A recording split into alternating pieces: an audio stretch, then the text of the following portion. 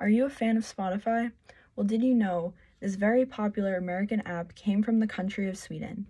Sweden is located on the Scandinavian peninsula in northern Europe. My own grandfather was actually adopted from this country, so I have little preconceived knowledge on this country. While Sweden is better known for its beautiful landscapes, they also have very formal etiquette that they continue to follow. Sweden is a European country with a long line of history that holds people to a much more conservative standard. Swedes are also known to be very formal and proper with both their verbal and nonverbal forms of communication. Swedish etiquette is one for respecting those whose titles are above you until they deem that it is okay to be more relaxed.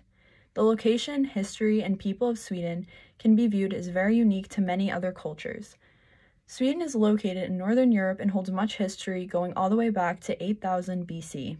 The capital of Sweden is Stockholm, and this country, while it is big, only has a population of over 10 million. When first inhabited, people lived by hunting, fishing, and gathering.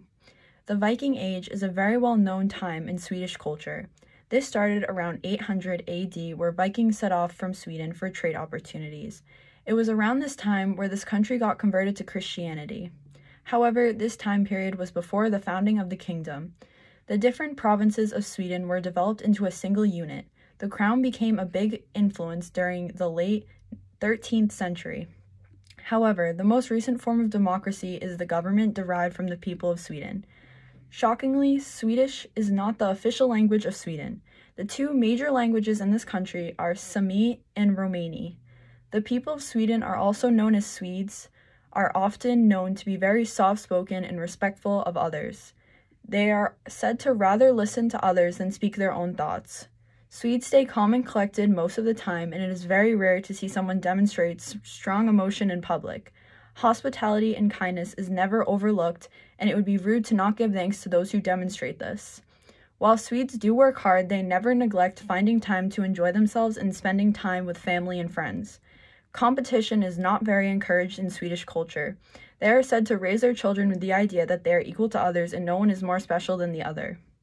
Swedes are also known for their respectful manners and gestures in both verbal and nonverbal communication forms. Swedes are fairly conservative and proper within verbal communication and like to address those with their proper titles. Thank yous are always a necessity in any proper affairs. A firm handshake with a proper introduction of yourself is very important in this culture. They will always address their host with the proper surnames and only use first names if given the proper permission. Small talk is not a very common concept in this culture. Especially in business meetings, people will jump straight into the important topics of conversation. No one voice should overpower others or the group. Everyone is expected to contribute to the conversation. Saying exactly how you feel and what you mean is an important part of this culture as well. People tend to be very direct in conversation. When it comes to conversations of negotiation, Swedes are supposed to always remain cool and collected. If you demonstrate emotion in this conversation, you will get a much negative reaction.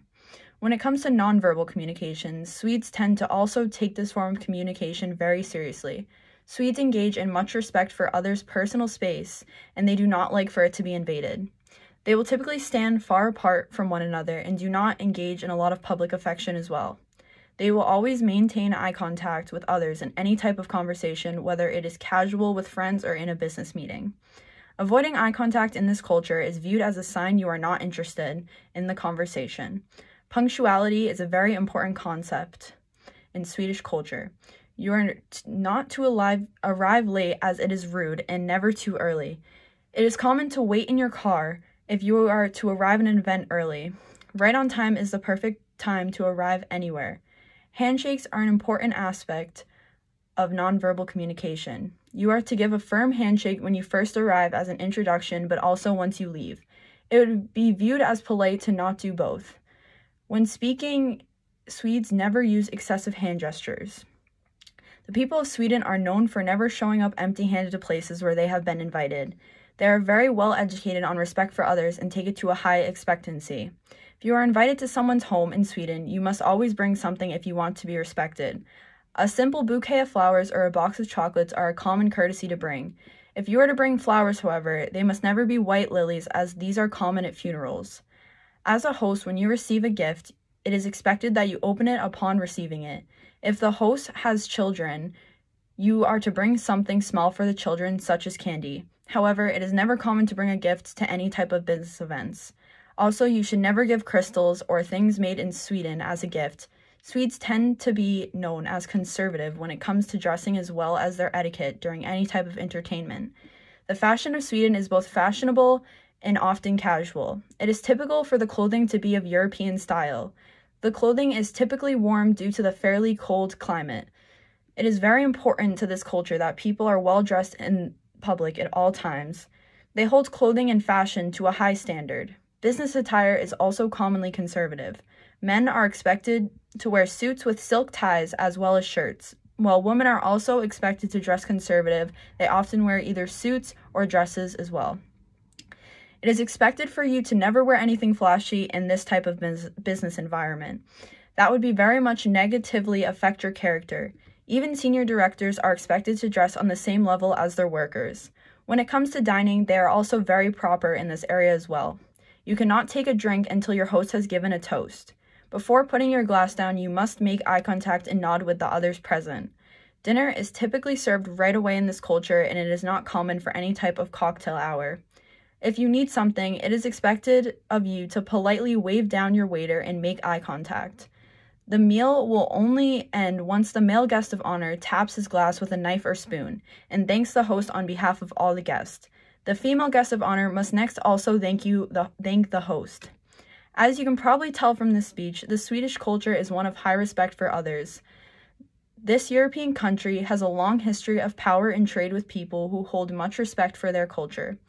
Verbal and nonverbal communication is held with many standards contributing to respect of others within their community.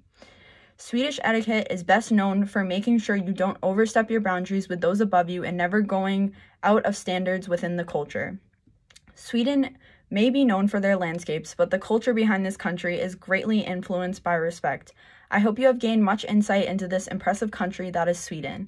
In the images below, there's one where they're giving a toast because it is very common and very well known that in the culture, every time they make a toast, that you cannot start eating or drinking until the host makes the toast to everyone. And there's also a picture of the common day-to-day wear that they wear, which is European style. And there's also a picture of two people giving a handshake and eye contact because that is the most common way for people to greet one another.